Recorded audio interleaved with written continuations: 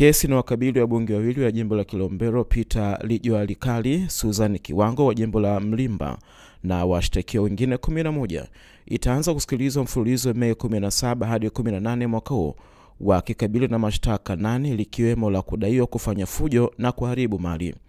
Akizungumza na waandishi wa habari nje ya mahakama hiyo, wakili wa upande wa utetezi Bartholomeo Tarimo amesema upande wa jamhuri utawasilisha mashahidi 20 na vielelezo 10. Sasa tuna washtakiwa 13 badala ya 56 tena. Ndani yake kuna waheshimiwa wabunge, ndani yake kuna madiwani, ndani yake kuna viongozi mbalimbali wa Chadema. Hao 13 waliobaki. Na leo kesi iliingia kwa ajili ya usikilizwaji wa awali. Lakini waendesha mashtaka, upande wa waendesha mashtaka vile vile wameleta wamebadilisha shtaka, wameenda kwamba hawakuongeza chochote. Tarehe tu imebadilika pale kwenye mashtaka. Na leo basi usikilizwaji wa awali PH ya preliminary hearing imefanyika na tarehe ya kusikilizwa imepangwa. Upande wa mashtaka wamesema wana mashahidi 20, wamesema wana mashahidi 20, wanaelezwa 10.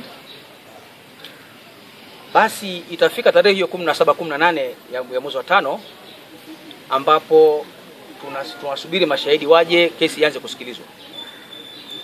Ndani yake kuna wabunge, inatupa shida na bunge linaendelea na majimbo yale ya kwao wanahitaji kuwasilisha bado bungeni, lakini katika hilo basi kwa sababu hii ni mahakama na hii tunaendelea nao kama kawaida, nao hapa leo ni kitu ambacho kidogo kinatia shida, lakini basi tunahitaji kama Chadema tunatii mahakama, tunahudhuria mahakama kama kawaida. Kwa hiyo tunasubiri hawa mashahidi wao 20 wamesema na vielezo 10, tuone ni kitu gani, kwa sababu mashtaka manasema ni 8, yako 8 mashtaka, ni yale ya mwanzoni kama nilisikia yale ya mwanzoni. Lakini sana cha kufanya ni kwamba tunasubiri hawa mashahidi wao waje.